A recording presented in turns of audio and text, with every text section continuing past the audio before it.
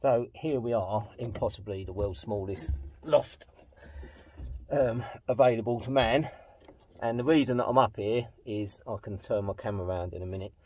We're doing some remedial works after an EICR that I've done on a rented property, and when I was doing the EICR I couldn't find a earth to the water main in the property.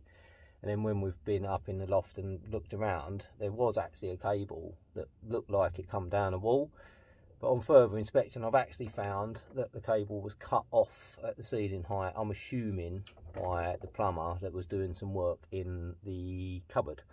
I'll turn my camera around and then I can show you what I found.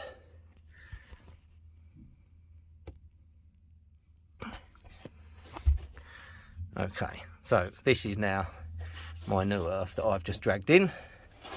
This was the existing earth that had just been cut off at the ceiling, and that was obviously the first original earth. So they've upgraded the earth at some point, so there was actually two that come down that wall, and for whatever reason they just decided to cut them off completely. And the cable come from all the way over there, so it ain't been the easiest job in the world to get in, but we are indeed doing it. That's the main thing. And this is going to be another one of my jobs that I've got to try and sort out today. Just tidy these up a bit, and it's like 4 joints I believe that need to be sorted out. So yeah, as you can see, oh, it's a bit hard to see actually on here how small the void is. My little loft hatch, I'm going to have fun getting out of there. It was hard enough getting in it.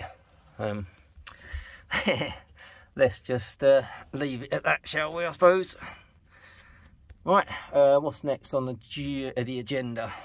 Just doing this earth, and yeah, and then get cracking on with the light fittings.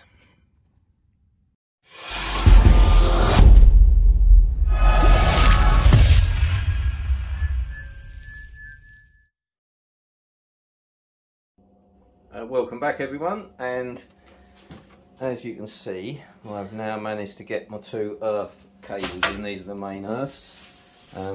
One from the loft, and then the other one is coming straight from, this is the back of the cupboard, and then it's going to go along there and then up to the gas pipe there onto the boiler. Some other jobs we've got to do in here today. Let me move that out of the way. We've got to, these are all remedial jobs that I found on the EICR. We've got to tidy this lot up in here. As you can see, look at that. Nice, all of that lot's got to be covered in really, and reinstate that socket, just make it look a bit better. And also the downlights need to be all remade off and put into some kind of enclosures. And lastly, move this light. This was quite funny when you open that. Yes, look at that. That's been well designed by whoever installed it. So that light obviously needs to be moved as well, so that they can at least open the kitchen door. Okay, so I suppose let's get cracking on. I'm going to have a go at the downlights, I think, next. So let's do this. Okay, here we go. So this is just a typical one of the connections. They're all the same, basically. The light fitting itself is really not designed to have more than 1 cable in it. So the others that have got 2 cables in, they're done like this, but obviously with 2 cables and been taped up. But I'm going to put some sort of enclosure on these and then extend it into the light fitting the way it should have been done. So yeah, if you want to follow me, you can see how we get on.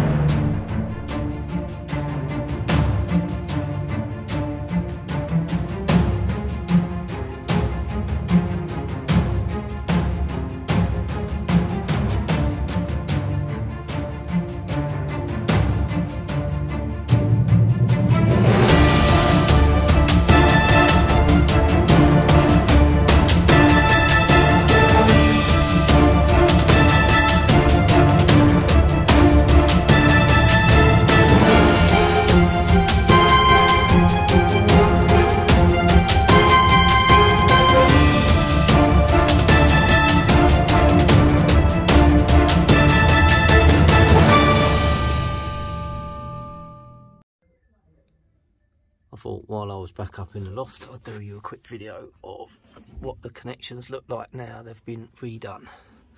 So as you can see, there's no single insulated cables hanging out of the fitting anymore, and the actual bigger connection is in a nice Wago box. So it's sitting, this is obviously what it will now look like up in the loft. So as you can see, that's far neater, and far more importantly, it's far safer. Okay, this is going to be my next job today. As you can see, this has been really quite badly connected. It's actually inside a cupboard under the sink, as you can see. So what we're going to try to do is take this off, put some kind of enclosure around that, make this all inside the enclosure, and then remount this next to it or close to it or whatever it happens to be, and then should be job done. So let's get into it, shall we?